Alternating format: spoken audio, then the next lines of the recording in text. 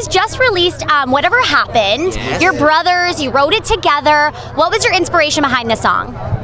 There was a lot, actually. You know, if you really dissect this song, I mean, it's upbeat and 80s vibe, fun, but really it's kind of a heavy song. I mean, it talks about racism, divorce, like shootings, just stuff that was near and dear to our heart, you know, and we got on the soapbox and we wrote it. Stuff that used to be not so common. Yeah. Right. So that's the whole premise behind the song, like, whatever happened to those days, you know, and we're artists, that's what we do. We feel something, we write about it, and this turned into something really special. Yeah, I mean, I can already tell you guys obviously are brothers. Everything's pretty special, I'm sure. When was the first time you both realized, wow, we have this art that we can write together and we could really do this together? Well, I had to teach him how to write first.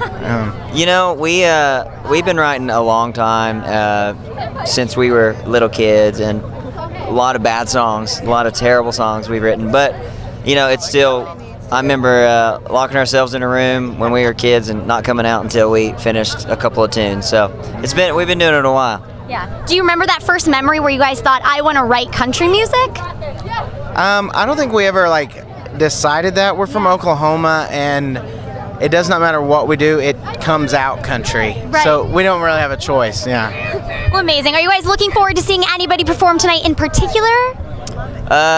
Carrie Underwood, our girl, Cry Pretty. She's doing it tonight. It's going to be epic, I feel like. Yes, definitely epic. We all love Karen. So glad she's performing again tonight. Yes. Thank you guys so much. Have a blast. Thank you.